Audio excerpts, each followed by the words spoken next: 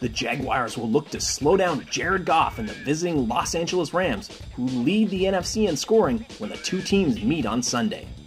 While its defense continues to make headlines, rookie Leonard Fournette ran for 181 yards and 2 touchdowns for Jacksonville in its first win over Pittsburgh in a decade.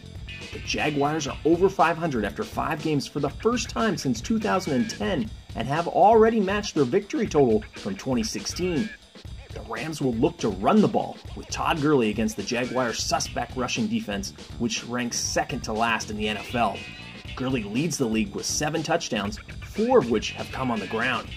Gurley fumbled at the goal line, and Goff threw a late interception in last week's 16-10 home loss to Seattle.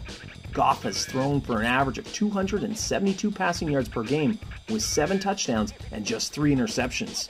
Jacksonville continues to hold the reins on quarterback Blake Bortles, who threw for just 95 yards and didn't attempt to pass in the fourth quarter last week against Pittsburgh. Fournette has become the focal point of the offense as he ranks second in the NFL with 466 yards and is tied for first with 5 rushing touchdowns. Thanks for watching, and remember to subscribe to our YouTube channel and follow us on Twitter @Covers. Looking to place a bet this weekend? Then head over to sportsbookreview.com, the authority for sportsbook ratings and reviews.